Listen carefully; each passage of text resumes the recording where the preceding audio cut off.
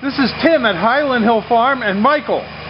They've been working on a 1953 Massey Harris pony tractor, and they had trouble with it because of a couple of issues. Tim, tell us what the issues were. Well, we got it started, everything seemed fine, and started to lose oil pressure all of a sudden. So we started investigating, took off lines, we had oil now and then, a lot of air bubbles, and we decided we've got to shut it down and start checking it out. So that's what we did, and I ended up taking the oil pan off and found that the suction screen was totally covered with crude, gummy oil. So I sprayed a cleaner on it and reinstalled the pan, reinstalled oil, and now the pressure seems to be holding after a number of minutes. Before, approximately what pound pressure do you have on that oil gauge? Right now it's very difficult to tell on that gauge. I would say about 20. That gauge should probably be replaced, but as long as we got oil pressure up on the gauge, we're not really concerned about exact oil pressure. So everything looks good to go now. Okay, and what did you do? It had been setting for how long? Oh man, close to 30 years I heard, somewhere like that. I don't know exactly. Okay, and what did you do to the gas tank and the gas filter? Oh, the gas tank was cleaner shape than I thought it would be, but we took a rag with some cleaner on it. I took a long stick and rubbed it around, cleaned out what I could. Then we used a shop vac and cleaned up all the other particles. And then in the process we had to remove the sediment bowl. That's a little glass container underneath to catch the sediment. And we had a little bit of a problem. The old gasket just deteriorated.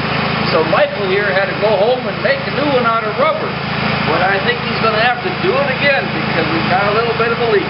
But there's nothing serious on this old girl. Right. Then we discovered our oil problem. Tried to get that. I think we got that solved now, and we'll move on. And by tomorrow, we'll find another little problem. So that's it for today. Okay, now I got this tractor probably 35 years ago down in Huntington Valley. A man was selling his farm, and it was being bought by the Pitcairns of the Pitcairn Estates. And he called me up and asked me to clean out his barn, and he gave me all his junk, and this was in it. So he didn't want to see it scrapped, so I kept my word and kept it from getting scrapped all these years. And we just let it set in the back of our barn underneath an overhang, and it would sit there till Michael here decided he wanted to fix it up. And so we got it running. Now we won't be using this tractor, we'll just clean it up and paint it, and it'll be a display tractor for our yard. We sell trees and shrubs at Highland Hill Farm, and that's where this is located, in Fountainville, PA. Now, if you need trees or shrubs, remember, give us a call, because we specialize in putting in trees and shrubs for people who hate their neighbor. And you need screening and buffering, we're the company for you. We'll see you. Thank you very much. Alright, let's see if I can get my butt up. The maiden voyage. Yeah, the maiden voyage. Hopefully it's not going to be like on YouTube. You know where reverse is? Down. Right here. Here. Back and to the left. Back to the left. Get on there and let her go.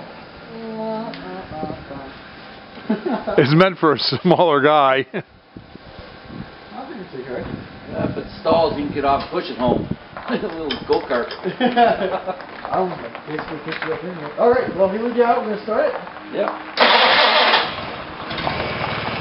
Okay, just leave it idle and put it in reverse and just go.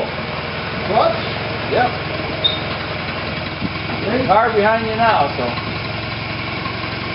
Go ahead, keep turning. Alright, let's see what we can do. That's just brakes. Go ahead.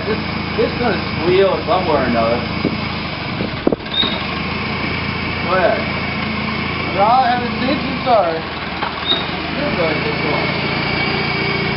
Do the brakes work, Mike? Brakes work.